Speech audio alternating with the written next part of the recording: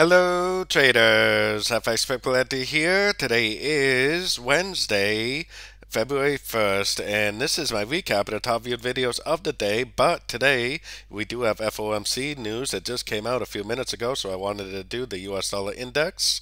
So on the daily time frame down to the 1 hour. So on the daily, as you can see, we've been in a very strong downtrend. We do not have structure break yet, but if it does go up and break structure, that's pretty much going to prove to me that this wave A is complete.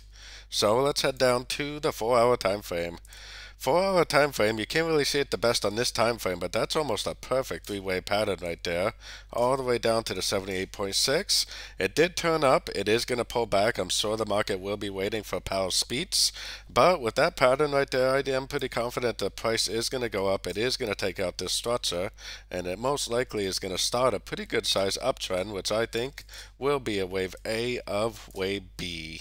So let's take it down to the 1 hour time frame. 1 hour time frame, like I said, I think it's pretty clear that's three waves down. It's almost perfectly on the 78.6.